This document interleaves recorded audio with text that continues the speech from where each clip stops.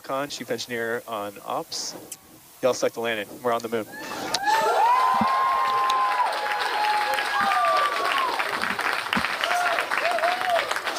Firefly Aerospace's Blue Ghost lander has just made history, becoming the first commercial lunar lander to achieve a fully successful moon landing on March 2nd.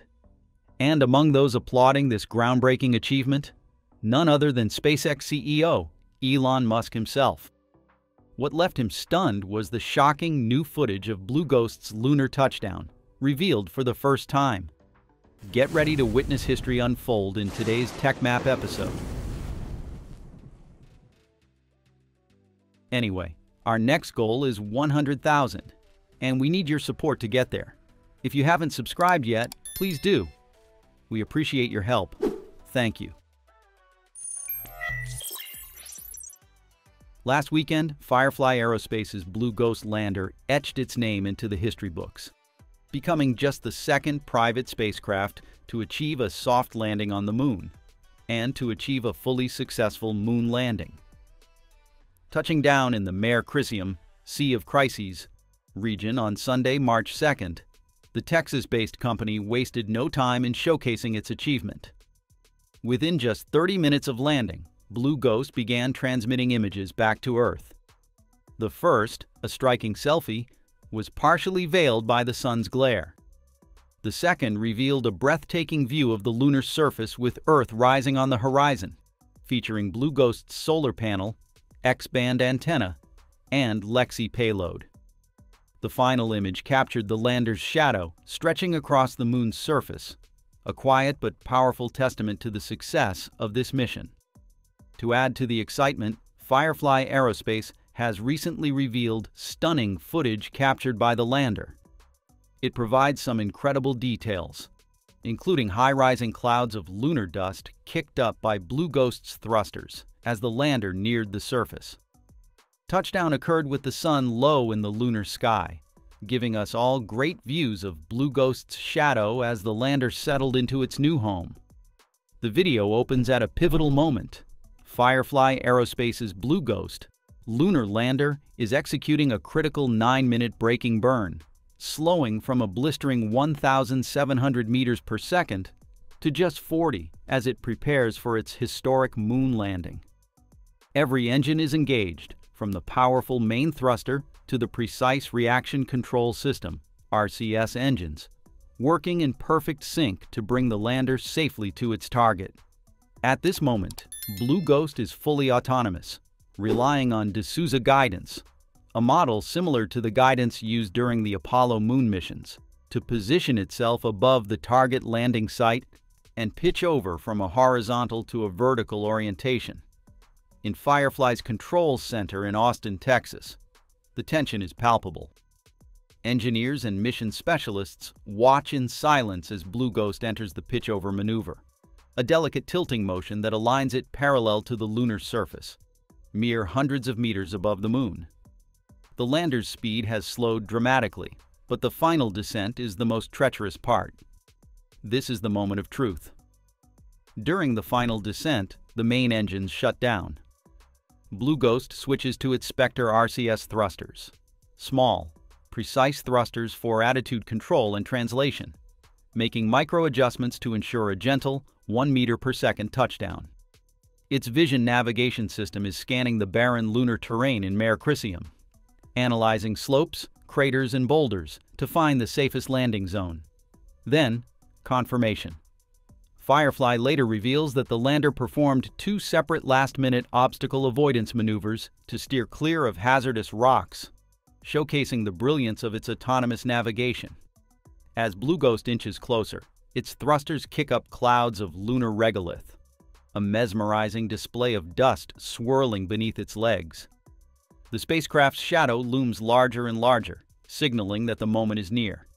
Then, at precisely 2:34 a.m. CST on March 2nd, Firefly Aerospace sticks the landing. A voice breaks through the tension. "You all stuck the landing."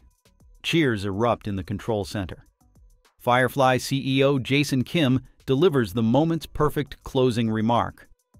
"We got some moon dust on our boots." Blue Ghost has not only aced its precision landing within its targeted 100-meter zone, but it has also set down next to Mons Latrelle, a volcanic formation on the Moon's near side. Its shock-absorbing legs ensure a stable touchdown, and inertial readings confirm the lander is upright and in optimal condition. Now, from Firefly's Mission Operations Center in Cedar Park, Texas, the real work begins. Blue Ghost is awake, fully operational, and ready to make history on the lunar surface.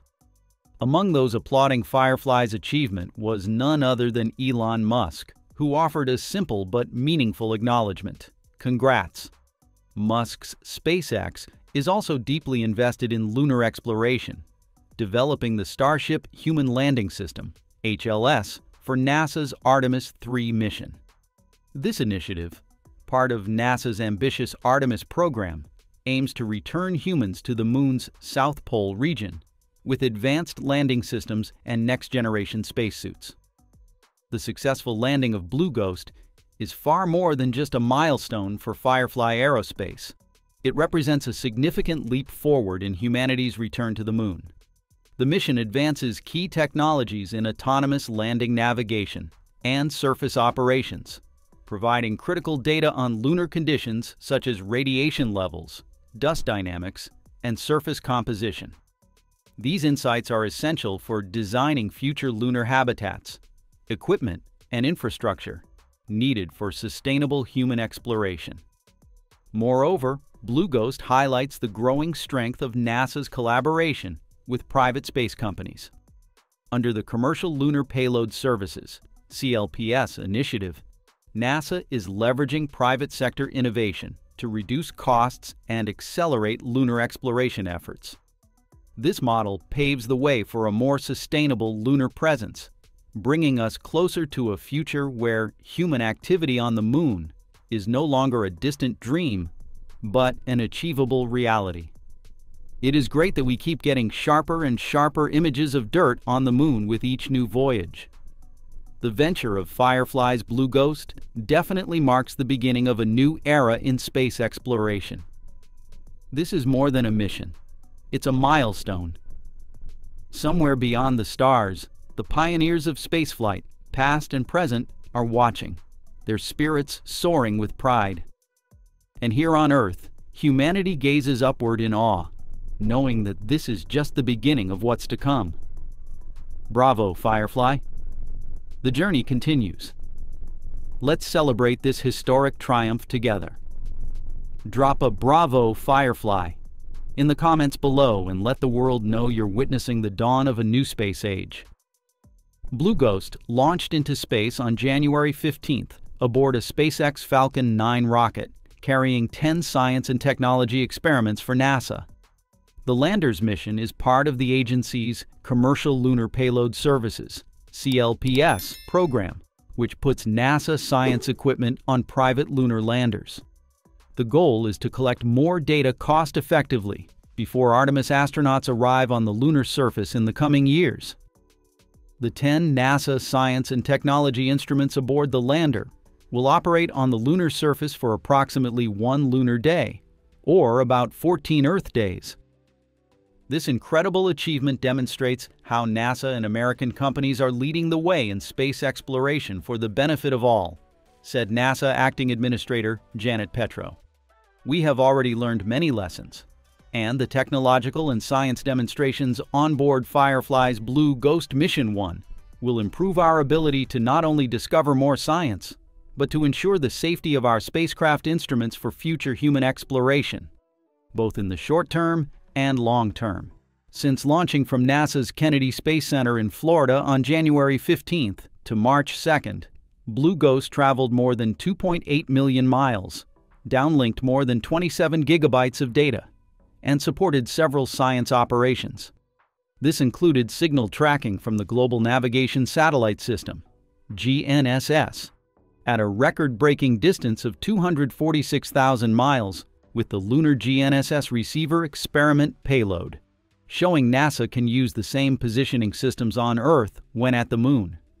Science conducted during the journey also included radiation-tolerant computing through the Van Allen belts, with the radiation-tolerant computer system payload and measurements of magnetic field changes in space with the Lunar Magnetotelluric Sounder payload.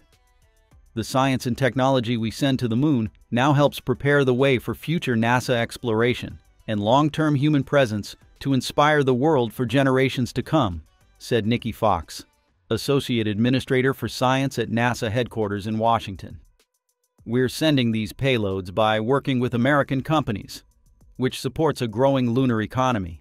During surface operations, the NASA instruments will test and demonstrate lunar subsurface drilling technology, regolith sample collection capabilities, global navigation satellite system abilities, radiation-tolerant computing, and lunar dust mitigation methods. The data captured will benefit humanity by providing insights into how space weather and other cosmic forces impact Earth. Before payload operations conclude, teams will aim to capture imagery of the lunar sunset and how lunar dust reacts to solar influences during lunar dust conditions, a phenomenon first documented by former NASA astronaut Eugene Cernan on Apollo 17. Following the lunar sunset, the lander will operate for several hours into the lunar night. Jason Kim, CEO of Firefly Aerospace, expressed, "On behalf of our entire team, I want to thank NASA for entrusting Firefly as their lunar delivery provider. Blue Ghost's successful moon landing has laid the groundwork for the future of commercial exploration across cislunar space. We're now looking forward to more than 14 days of surface operations to unlock even more science data that will have a substantial impact on future missions to the Moon and Mars." As of March 2nd, 5 vendors have been awarded 11 lunar deliveries under CLPS and are sending more than 50 instruments to various locations on the Moon, including the lunar South Pole. Existing CLPS contracts are indefinite delivery, indefinite quantity contracts, with a cumulative maximum contract value of $2.6 billion through 2028. Success often leads to further success. On March 4th, NASA continued to award Firefly Aerospace a fixed-price NASA's Venture Class Acquisition of Dedicated and Rideshare (VADR) contract for a dedicated alpha launch of the agency's investigation of convective updrafts (INCUS) mission from NASA's Wallops Flight Facility in Virginia. As part of NASA's Earth System Science Pathfinder program, INCUS is a NASA Earth Venture mission with 3 satellites that will study why, when, and where tropical storms form to help advance climate change models. Once deployed, 3 INCUS satellites will fly in tight coordination to study the behavior of tropical storms and thunderstorms, including how storm systems form, evolve, and dissipate. According to NASA, each satellite will have a high-frequency precipitation radar that observes rapid changes in convective cloud depth and intensities. One of the 3 satellites also will carry a microwave radiometer to provide the spatial content of the larger-scale weather observed by the radars. By flying so closely together, the satellites will use the slight differences in when they make observations to apply a novel time-differencing approach to estimate the vertical transport of convective mass. The INCUS mission will launch from the Mid-Atlantic Regional Spaceport Pad 0A at NASA's Wallops Flight Facility that supports both Alpha and Firefly's medium launch vehicle. INCUS will be Firefly's 3rd Alpha launch for NASA. The first launched successfully last summer, and the second is scheduled from Vandenberg Space Force Base for NASA Quicksounder in 2026. Firefly's Alpha rocket is the only commercially operational launch vehicle dedicated to serving the 1 metric ton satellite market. The flight-proven vehicle provides responsive, reliable, and cost-competitive launch services directly to customers' preferred orbits.